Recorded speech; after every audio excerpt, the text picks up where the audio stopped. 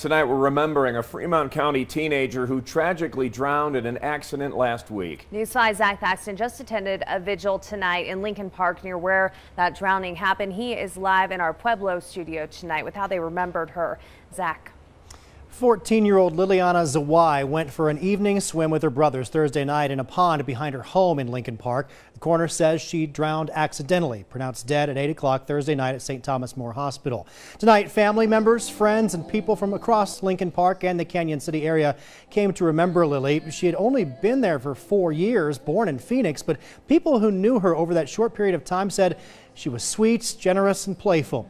An obituary posted this afternoon said Lily was the kind of person who would put someone else before herself and never let any important task go unfinished. Tonight, her dad had this message for the dozens who came to pay tribute to Lily. I'm sorry that this happened.